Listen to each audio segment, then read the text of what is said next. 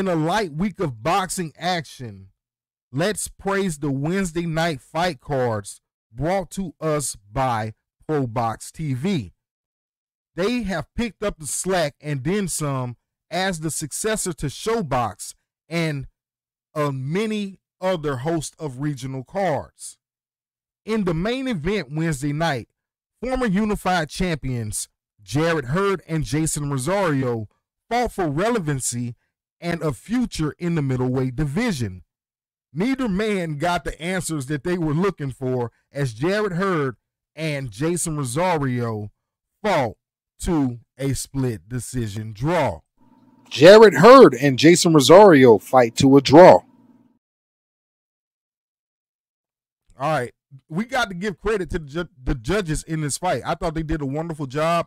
I thought it was a very entertaining fight. You know, both fighters probably could have put out a little bit more. When they go back and watch the film, they'll probably be kicking themselves because they probably both could find rounds where they could have just did a little bit more to win the rounds because they were very close rounds. Both Jarrett Hurd and Jeison Rosario won on two of the judges' scorecards. Jeison Rosario won on one card, 96-94, and Jarrett Hurd won on another scorecard, 96-94. And then the third judge scored the fight even at 95-95. Therefore, we got a split draw. Jarrett Hurd, he's 33 years old, and Rosario is even younger. He's 29. Neither one held back in the ring in their careers. And with this being 2024, you can see the wear and tear and tough losses showed in what the pair had left to offer Wednesday night.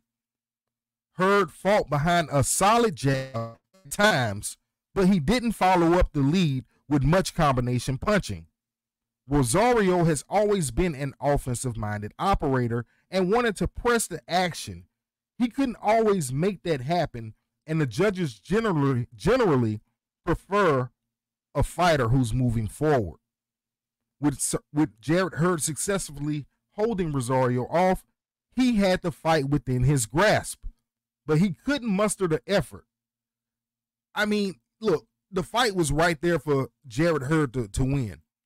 And it was just like, instead of winning the fight, Jarrett Swift Hurd decided to not lose the fight, if you understand what I'm saying. You know, he kind of played it safe. And, you know, sometimes you got to still win the fight. You know, the fight is still going on. That fight was close. He played it safe and allowed Jeison Rosario back in the fight. That fight ended up a draw. Both guys will be back. You know, I think we will see both Jeison Rosario and Jarrett Hurd again. Nevertheless, you know, I'm saying that because that division is really not a strong division at all. So they both can kind of still get relevant fights.